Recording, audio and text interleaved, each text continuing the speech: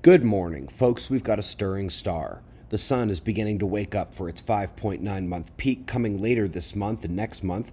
Still minor stretches and yawns, but awakening nonetheless. There have been several minor solar flares, most not producing CMEs. The filament eruptions have continued, even if not at the big Earth-facing ropes. Instead, they've mostly been fired off the far side of the limbs and are set to miss Earth, as you can see here on NOAA's Enlil spiral for the latest CMEs. In terms of flaring, we are seeing it mostly impulsive. 3 M-class flares in 3 days, with them coming from various points on our star. Their short-lived, impulsive nature keeps the bigger CMEs at bay for now. Those big central sunspots are joined now by some at the limbs. The big ones facing Earth are still split magnetically, but we are already seeing magnetic mixing at the southern incoming group, and it did fire one of the M-class flares. Eyes on all of them this week as the awakening continues. But right now, eyes on the animations from Goddard SVS for asteroid Bennu in the landing, sampling, and liftoff. Pretty cool look here at how they envision the agglomerated asteroid to be pretty crumbly in terms of its construction. Apparently, everything they've been waiting for, everything they've been building towards, amounts to about 30 seconds on the asteroid, enough to disrupt, collect, and blast back off, hopefully to return the sample.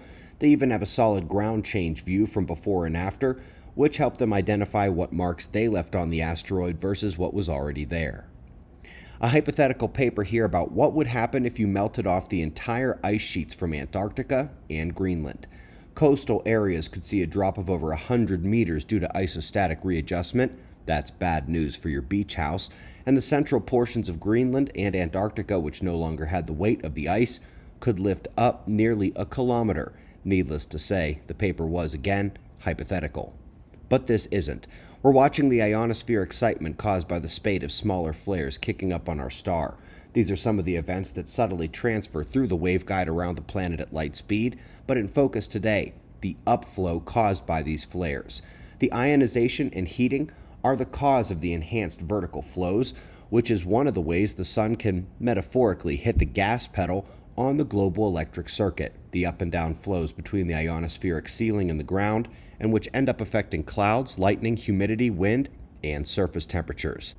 Last but not least, folks, we track the day-by-day data as it happened, but it takes a week or two to confirm and for the data to become official. So, hearing it now for the second time for many of you, but now again it is official, we have indeed broken the fastest day on record, breaking the 2020 marks and continuing to march towards the faster rotation, meaning the days grow shorter, as expected with Earth's weakening magnetic field, as it lets more energy in, and as many of you expect for other reasons.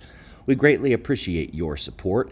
We've got shots of our star to close. We'll do this all again tomorrow, right here, but right now at 6 a.m. in the new Valley of the Sun. Eyes open. No fear. Be safe, everyone.